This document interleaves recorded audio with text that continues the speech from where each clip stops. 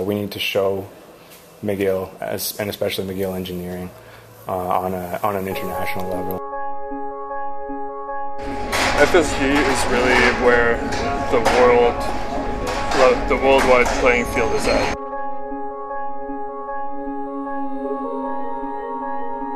One of the best things about attending more than one competition, or even one competition, is the amount you can learn from going to visit other teams, and you see how they approached a particular design problem, what their solution was. And in order to show that you're part or one of the best teams in the world, you have to go to FSG. It's like you come here and there's maybe 30 teams that could take first place. I think it's very important to attend because it's the highest level competition, and it shows the most international basis for teams. The playing field here is so much higher than what you would see in the United States.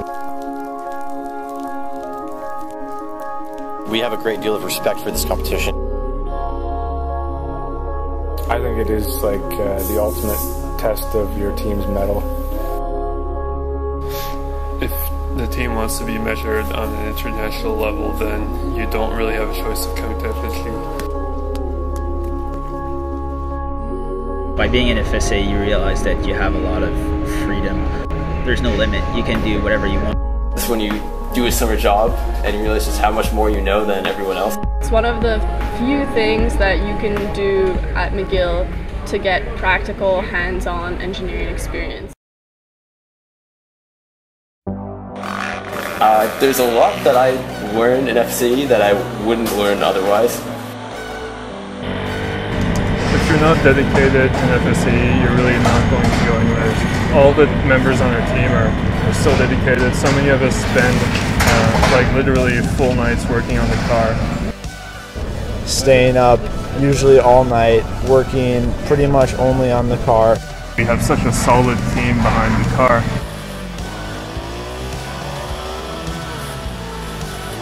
Then we know that what we design on the computer works in real life. The build quality is incredible. Everything is really well engineered. MRT15 is hands down the best race car we have ever built. It's the fastest car that we've built ever. We placed 14th overall out of 75 cars, with our highlight finishing 4th in design. FSU was definitely worth going to. We're very, very proud of where we got. Our team is getting to that level now where we are one of the top teams, I think, in the world. I think it's worth for the team to go there every year. I didn't know at the time that it was going to take up my spare time plus more, but I definitely don't regret it.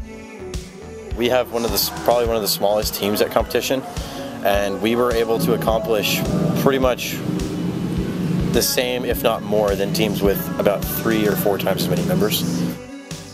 We'd like to thank all of our sponsors and supporters who helped make this event happen.